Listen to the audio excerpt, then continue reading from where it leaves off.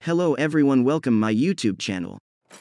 Breaking news. Vladimir Putin says Russia won't use nuclear weapons in Ukraine. Mr. Putin said an earlier warning of his readiness to use all means available to protect Russia did not amount to nuclear saber-rattling. Russian President Vladimir Putin has denied having any intentions of using nuclear weapons in Ukraine but described the conflict there as part of alleged efforts by the West to secure its global domination, which he insisted are doomed to fail.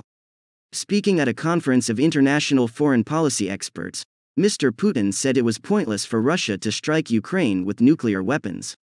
"We see no need for that," Mr. Putin said. "There is no point in that, neither political nor military."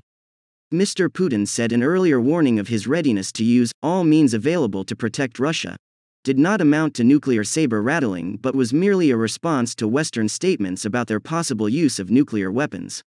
He particularly mentioned Liz Truss saying in August that she would be ready to use nuclear weapons if she became Britain's Prime Minister, a remark which he said worried the Kremlin. "What were we supposed to think?" Mr. Putin said. "We saw that as a coordinated position, an attempt to blackmail us."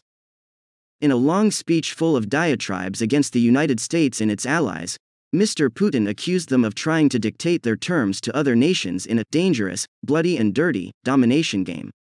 Mr. Putin, who sent his troops into Ukraine on February 24, has cast Western support for Ukraine as part of broad efforts by Washington and its allies to enforce its will upon others through a rules-based world order.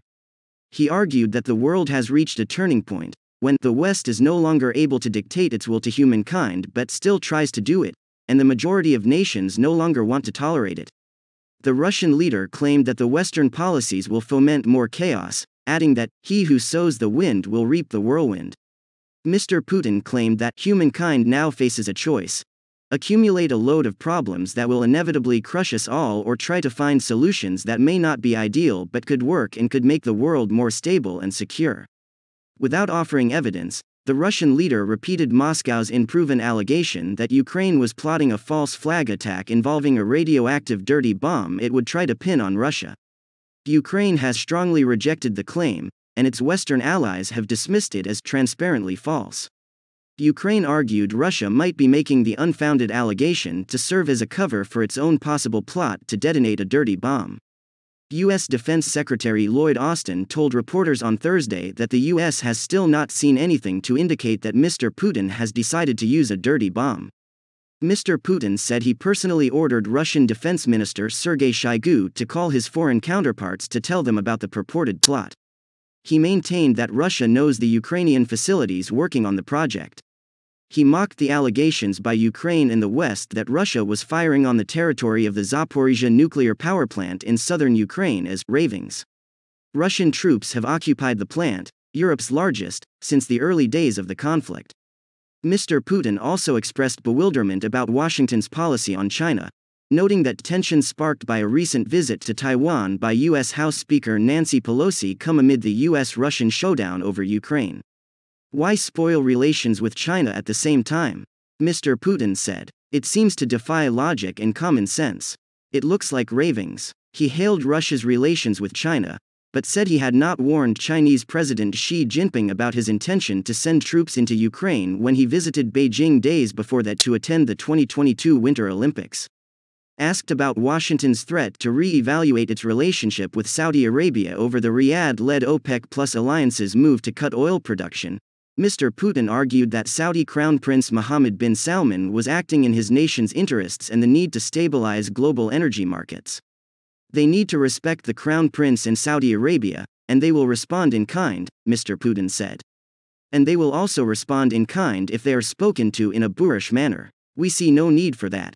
There is no point in that, neither political nor military." The Russian leader said Russia is not the enemy of the West but will continue to oppose the purported diktat of Western neoliberal elites, accusing them of trying to subdue Russia. Their goal is to make Russia more vulnerable and turn it into an instrument for fulfilling their geopolitical tasks. They have failed to achieve it and they will never succeed, Mr. Putin said. Mr. Putin reaffirmed his long-held claim that Russians and Ukrainians are part of a single people and again denigrated Ukraine as an artificial state that received historic Russian lands from communist rulers during the Soviet times. In that context, He acknowledged that the fighting in Ukraine effectively amounts to a civil war, although the Kremlin calls its actions in Ukraine a special military operation. Mr. Putin said he thinks, all the time, about the casualties that Russia has suffered in Ukraine, but insisted that NATO's refusal to rule out Ukraine's prospective membership and Kyiv's refusal to adhere to a peace deal for its separatist conflict in the country's east has left Moscow no other choice. He denied underestimating Ukraine's ability to fight back and insisted that his special military operation has proceeded as planned. Mr. Putin also acknowledged the challenges posed by Western sanctions, but argued that Russia has proven resilient to foreign pressure and has become more united. John Kirby, a U.S. National Security Council spokesman, responded to Mr. Putin's speech as it was underway. "We don't believe that Mr. Putin's strategic goals have changed here. He doesn't want Ukraine to exist as a sovereign, independent nation-state," Mr. Kirby said. Russian troops pummel Bakhmut as Putin seeks visible gains in Ukraine. Russian soldiers are slowly edging closer in their attempt to seize the eastern Ukrainian city of Bakhmut.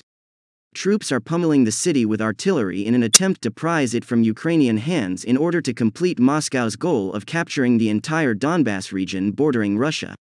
While much of the fighting in the last month has unfolded in southern Ukraine's Kherson region, the battle heating up around Bakhmut demonstrates Russian President Vladimir Putin's desire for visible gains following weeks of clear setbacks in Ukraine. Taking Bakhmut would rupture Ukraine's supply lines and open a route for Russian forces to press on toward Kramatorsk and Sloviansk, key Ukrainian strongholds in Donetsk province. Pro-Moscow separatists have controlled part of Donetsk and neighboring Luhansk province since 2014. Before invading Ukraine, Mr. Putin recognized the independence of the rebels' self-proclaimed republics. Last month, he illegally annexed the Donetsk, Luhansk and two other provinces that Russian forces occupied or mostly occupied. Russia has battered Bakhmut with rockets for more than 5 months. The ground assault accelerated after its troops forced the Ukrainians to withdraw from Luhansk in July. The line of contact is now on the city's outskirts, with mercenaries from the Wagner Group, a shadowy Russian military company, reported to be leading the charge. Russia's prolonged drive for Bakhmut exposes Moscow's craziness, Ukrainian President Volodymyr Zelensky said in a nightly address to the nation this week.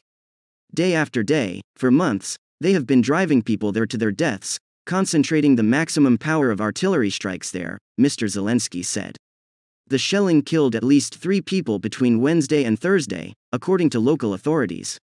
Ukraine's military is firing mortars and heavy artillery to repel the Russian forces who were less than 3 miles away by early Thursday, according to the Institute for the Study of War, a think tank in Washington.